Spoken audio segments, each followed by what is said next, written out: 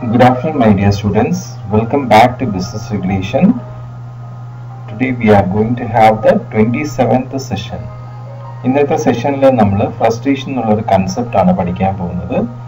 ഇത് ആൾറെഡി നമ്മൾ പഠിച്ചിട്ടുള്ള ഒരു കൺസെപ്റ്റ് ഉണ്ട്, സൂപ്പർവീനിങ് ഇമ്പോസിബിലിറ്റി. അത് തന്നെയാണ്, ചെറിയൊരു വ്യത്യാസമുള്ളൂ.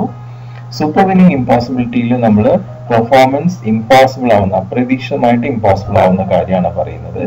ഫ്രസ്ട്രേഷനിൽ നമ്മൾ ഇങ്ങനെ കോൺട്രാക്ട് പ്രീമിച്ചർ സ്റ്റേജിൽ ടെർമിനേറ്റ് ചെയ്യപ്പെടുന്നു, അതുകൊണ്ടുണ്ടാവുന്ന ഫ്രസ്ട്രേഷൻ, മാനസികമായിട്ടുള്ള പിരിമുറുക്കം. അതാണ് ഫ്രസ്ട്രേഷൻ പറയുന്നത്. രണ്ടും സെയിം കാര്യം തന്നെയാണ്, പക്ഷെ ഡിഫറെന്റ് വേയിൽ പ്രസന്റ് ചെയ്തിട്ടുണ്ട്, അത്രയേ ഉള്ളൂ.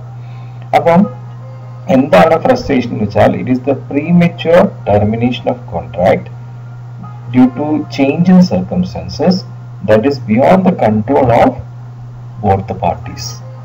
കോൺട്രാക്റ്റിലെ പാർട്ടീസിന്റെ കൺട്രോളിന് ബിയോണ്ട് ആയിട്ടുള്ള ഒരു ചേഞ്ച് ഇൻ സർക്കംസ്റ്റൻസ് ഉണ്ടായി, അതിലൂടെ നമ്മുടെ കോൺട്രാക്ട് പ്രീമെച്യൂർ സ്റ്റേജിൽ തന്നെ ടെർമിനേറ്റ് ചെയ്ത് പോകുന്നതിനെയാണ് ഫ്രസ്ട്രേഷൻ എന്ന് പറയുന്നത്. എന്നിട്ട് ഈ പ്രിൻസിപ്പിൾ ഓഫ് ഫ്രസ്ട്രേഷനെയാണ് നമ്മൾ ഡോക്ട്രിൻ ഓഫ് ഫ്രസ്ട്രേഷൻ എന്ന് പറയുന്നത്. ഈ ഡോക്ട്രിൻ ഓഫ് ഫ്രസ്ട്രേഷനിൽ ഒരു പെർഫോമൻസ് ഇമ്പോസിബിൾ ആവുന്നത് ഡ്യൂ ടു സൂപ്പർവീനിങ് ഇമ്പോസിബിലിറ്റി. ഇവിടെയും സൂപ്പർവീനിങ് ഇമ്പോസിബിലിറ്റി ആണ് ഫോം ചെയ്യുന്നത്. ഇങ്ങനെയുള്ള doctrine of frustration it act as A defence against the breach of contract. ഒരു breach of contract നെ against ആയിട്ടുള്ള ഡിഫൻസ് ആയിട്ട് ഈ doctrine of frustration ആക്ട് ചെയ്യാറുണ്ട്. ഓക്കെ, സോ അതിന്റെ ഇഫക്റ്റ് എങ്ങനെയൊക്കെയാണെന്നുള്ളത് അടുത്ത സ്ലൈഡിൽ ഓരോ ഇൻസ്റ്റൻസിലും നമുക്ക് കാണാം. ഓക്കെ,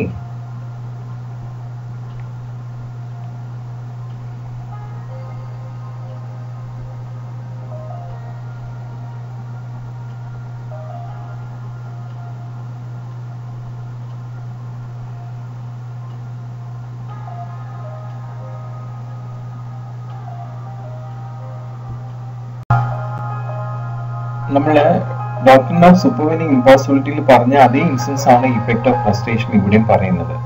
ആദ്യം പറയുന്ന ഒരു ഇൻസ്റ്റൻസ് എന്ന് വെച്ച് കഴിഞ്ഞാൽ agreement that do not act which is impossible is void. ഒരു അഗ്രിമെന്റ് ഫോം ചെയ്യുമ്പോൾ തന്നെ അതിലുള്ള പെർഫോമൻസ് ഇമ്പോസിബിൾ ആണെന്ന് നമുക്ക് ആദ്യമേ അറിയാം. അതുകൊണ്ട് ആ കോൺട്രാക്ട് വോയിഡ് ആവുന്നു പ്രീമെച്യൂർ ആയിട്ടുള്ള സ്റ്റേജിൽ തന്നെ. So Arun agrees Sally to discover treasure by magic. That is impossible. അപ്പൊ അത് ഫോം ചെയ്യുന്ന ആ പ്രീമെച്യൂർ സ്റ്റേജിൽ തന്നെ അത് ടെർമിനേറ്റ് ചെയ്യപ്പെടുകയാണ്. പിന്നെ രണ്ടാമത്തെ ഇൻസ്റ്റൻസ് പറയുന്നത് കോൺട്രാക്ട് ഫോം ചെയ്തു, പക്ഷെ അതിന്റെ പെർഫോമൻസ് സബ്സിക്വന്റ് ആയിട്ട് ഇമ്പോസിബിൾ ആയിട്ട് മാറുക, ഇല്ലീഗലായിട്ട് മാറുക. അതുകൊണ്ട് പ്രീമെച്യൂർ സ്റ്റേജിൽ തന്നെ ആ കോൺട്രാക്റ്റും discharge ചെയ്യപ്പെടുക. For example, Sandeep and വേഗ makes A contract to marry each other. ഒരു കോൺട്രാക്ട് ഫോം ചെയ്തു, പക്ഷെ മാരേജിന് ടൈമിന് മുമ്പായിട്ട് സന്ദീപ് മാഡായി പോകുന്നു. അപ്പൊ വേഗയ്ക്ക് സന്ദീപിനെ മാരേജ് ചെയ്യാൻ പറ്റുന്നില്ല. അപ്പൊ പ്രീമെച്യൂർ ആയിട്ടുള്ള സ്റ്റേജിൽ തന്നെ ആ കോൺട്രാക്ട് ഡിസ്ചാർജ് ആയി പോകുന്നു. ഇനി മൂന്നാമത്തെ ഇൻസ്റ്റൻസ് പറയുന്നത് എന്താ വെച്ച് കഴിഞ്ഞാൽ, രണ്ട് പേഴ്സൺസ് തമ്മിൽ കോൺട്രാക്ട് ഫോം ചെയ്തു, പക്ഷെ അതിലുള്ള പ്രോമിസ് അത് പെർഫോം ചെയ്യാൻ ഇമ്പോസിബിൾ ആയി മാറുന്നു, അല്ലെങ്കിൽ ഇല്ലീഗലായിട്ട് മാറുന്നു. അത് പ്രോമിസർക്ക് അറിയാം, പക്ഷെ പ്രോമിസി അറിയുന്നില്ല. പക്ഷെ പിന്നീട് പ്രോമിസ് ചെയ്ത് അറിയുമ്പോൾ നമ്മുടെ പ്രോമിസർ ആ പ്രോമിസിക്ക് കോമ്പൻസേഷൻ കൊടുക്കേണ്ടതായിട്ട് വരുന്നു. Example, Ratheesh and Saranya they agree to marry each other. പക്ഷെ ശരണ്യ അറിയുന്നില്ല രതീഷ് ഓൾറെഡി സോണിയ എന്ന് പറഞ്ഞ കുട്ടീനെ കല്യാണം കഴിച്ചിട്ടുള്ളത്. സോ സോണിയ എപ്പോഴും ജീവിച്ചിരിപ്പുണ്ട്. And she's wife still of രതീഷിന്റെ വൈഫാണ് സോണിയ എന്നുള്ളത്. പക്ഷെ പിന്നീട് ശരണ്യ അറിയുന്നു. അപ്പൊ അങ്ങനെ വന്നപ്പോൾ രതീഷ് ശരണ്യായിട്ടുള്ള കോൺട്രാക്ട് പെർഫോം ചെയ്യാൻ പറ്റുന്നില്ല, പ്രീമെച്യൂർ സ്റ്റേജിൽ ടെർമിനേറ്റ് ചെയ്ത് പോകുന്നു. പിന്നെ രതീഷിന് ആളുടെ പ്രോമിസ് പെർഫോം ചെയ്യാൻ പറ്റാത്തത് കൊണ്ട് ശരണ്യക്ക് അതിനുള്ള കോമ്പൻസേഷൻ കൊടുക്കേണ്ടതായിട്ട് വരുന്നു. അപ്പൊ ഇതൊക്കെ നമ്മുടെ ഫ്രസ്ട്രേഷന്റെ ഇഫക്ട്സ് ആണ്. ഓക്കെ,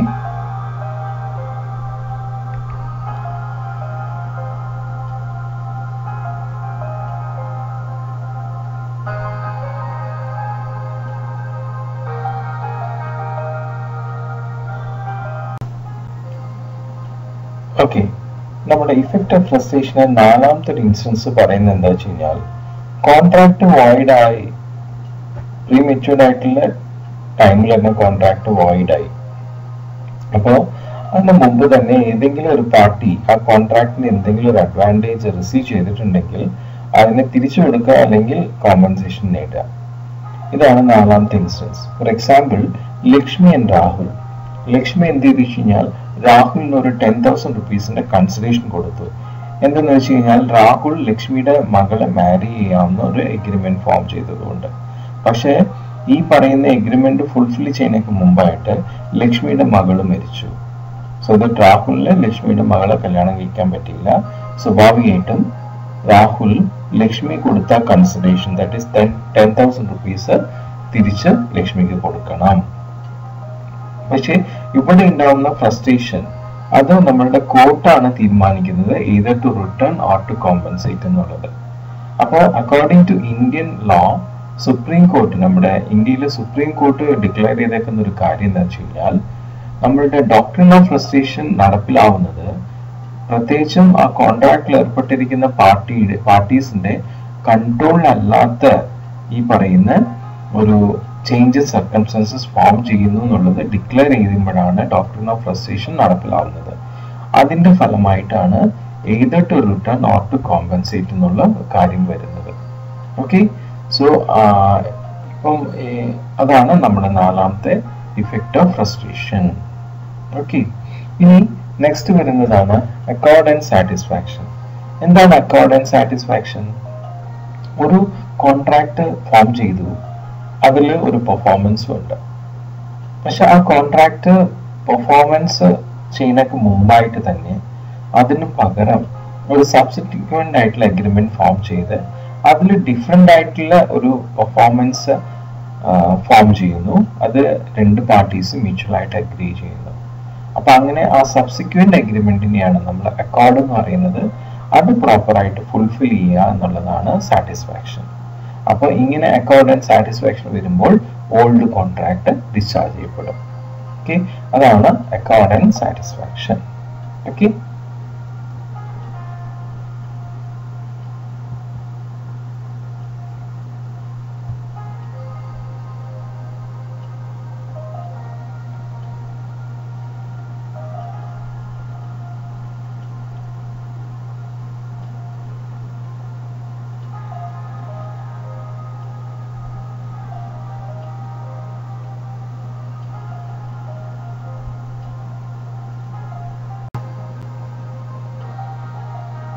ഈ അക്കോർഡ് ആൻഡ് സാറ്റിസ്ഫാക്ഷനിൽ നമ്മുടെ പ്രോമിസർ ഒരു ഒറിജിനൽ കോൺട്രാക്റ്റിൽ എന്താണ് പെർഫോം ചെയ്യാനുണ്ടായിരുന്നത് അത് പെർഫോം ചെയ്യുന്നതിന് പകരമായിട്ട് വേറൊരു പ്രോമിസ് നമ്മുടെ പ്രോമിസിയുടെ സമ്മതത്തോട് കൂടിയിട്ട് ഫോം ചെയ്ത് അത് രണ്ടുപേരും അക്സെപ്റ്റ് ചെയ്യുന്നു. അപ്പൊ അങ്ങനെ ഒറിജിനൽ കോൺട്രാക്ട് ഡിസ്ചാർജ് ചെയ്യപ്പെടുകയാണ്. ഇതാണ് doctrine of Accord and satisfaction.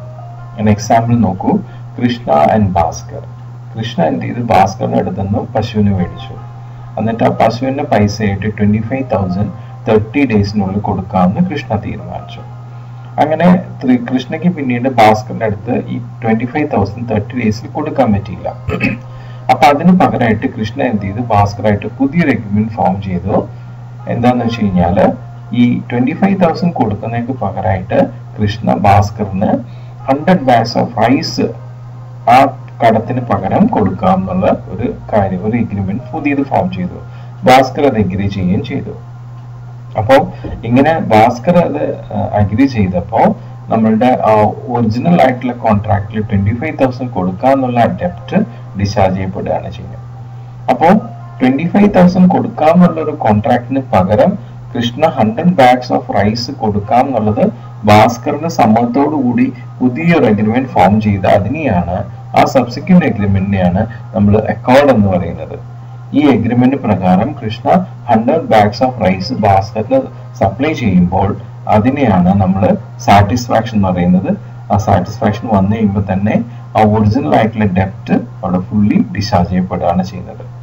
ഇതാണ് നമ്മളുടെ അക്കോർഡ് ആൻഡ് സാറ്റിസ്ഫാക്ഷൻ. ഇത് എപ്പോഴും 4 മാർക്കിനൊക്കെ ചോദിക്കാം. സോ ഇങ്ങനെ ഒരു എക്സാമ്പിൾ അടക്കം നിങ്ങളത് എഴുതാം. ഓക്കെ,